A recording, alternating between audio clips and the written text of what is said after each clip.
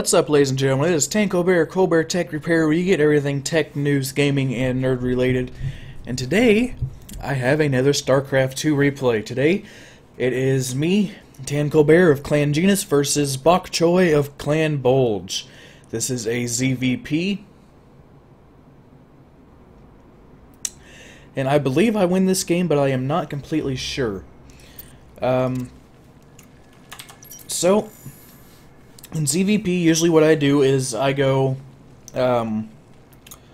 hatch first to try to block any potential cannon rushes, and then I usually go gas pull.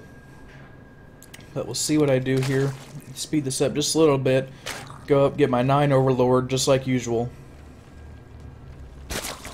2 drones. Third drone at 14. I believe I throw down my hatch at 15. 15 supply, throw down my hatchery.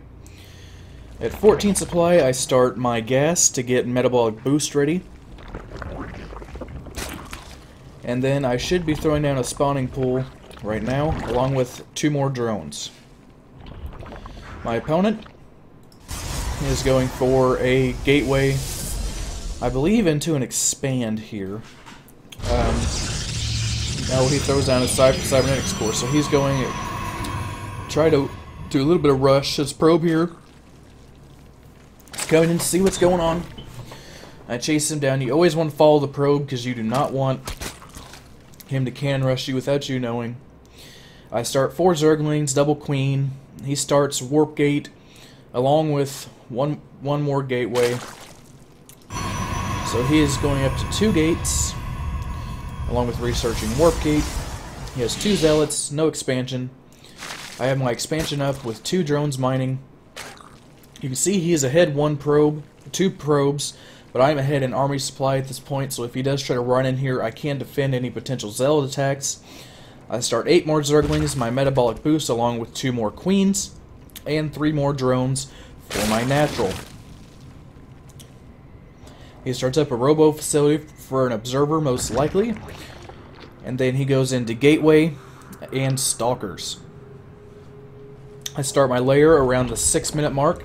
You want to get your layer around the 6 to 7 minute mark if you don't spot a Stargate, to be able to get overseers for potential DT play, along with being able to get Hydralist or Swarm Host out as soon as possible. So right now, I am now ahead in worker supply, 27 to 25. Army supply is equal. I have my 2 queens out here spreading creep. I am on 2 base. He's just trying to 1 base all in right here. That's what it looks like.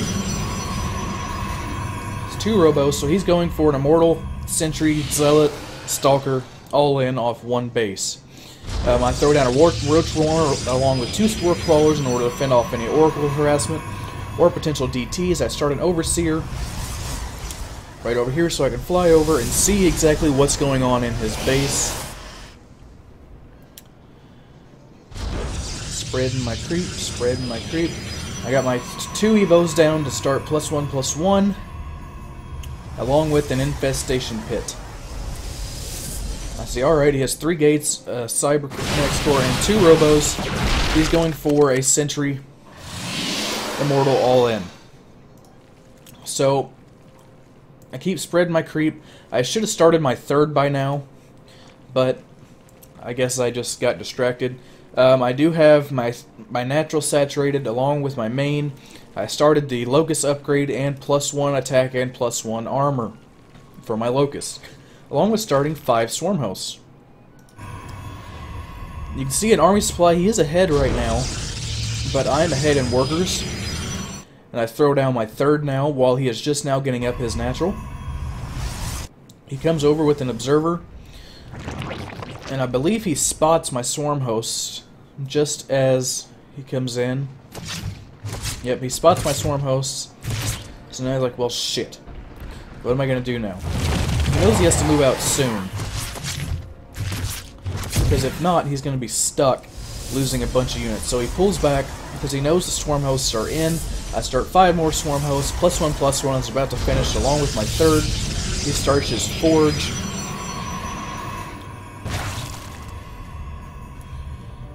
+1/+1 is finishing here fairly shortly. Start 5 more swarm hosts, which will take me up to a total of 5, 6, 7, 8, 9, 10, 11, 12 swarm hosts. My locusts are starting to get in here now, starting to do a little bit of work. He starts 2 stargates. I believe he starts these for void ray production. I start another queen for my 3rd. This is preventing him from expanding to a 3rd. You can see how many minerals he's floating. I'm floating a lot as well, but I'm getting free kills out of this. So he goes down here to throw down a ninja nexus that I do not notice. But I am ahead in workers and army rate. Start 4 more swarm hosts. He picks up 2 void rays. Now as soon as I notice he goes void rays, I believe I throw down a spire. I haven't yet, but my +2/+2 is starting. 4 more swarm hosts on the way, so I have 4, 8, 12, 16 swarm hosts on the field. These 4 are not buried yet for some reason. And he starts throwing out force fields, and yes, I do throw down my spire because I sense that void rays are incoming. So he has 3 void rays on the field to my 16 swarm hosts. I'm just getting some free stalker kills here. He brings in his void rays. I see this, I'm like, oh shit, I need to move. I move back. Try to fend them off as long as I can before my mutalisks come in. And run in with a bunch of wings. Try to do a little bit of harassment here.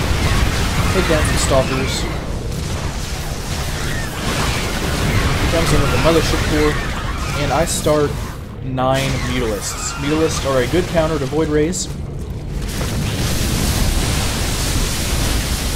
I get a complete surround on all of his ground forces here. And my mutas get right on top of his void rays. Everything is completely gone. Units lost, 7,000 resources to 3,000. And that is the GG.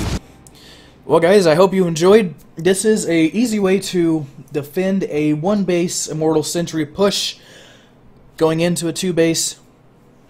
Just get up to swarm hosts as fast as possible. Have early lings to fend off any zealot stalker harassment. Get your lair around the 7-minute mark, and you should be good to go. Alright guys, it's been Colbert Tech Repair with a ZvP swarm host versus Immortal Stalker Sentry all-in. If you liked, give it a like. If you didn't, feel free to give it a dislike. You can find me here on YouTube. You can find me on Twitter at TenColbert92, and you can find me on Facebook at facebook.com/ColbertTechRepair. See you guys next time.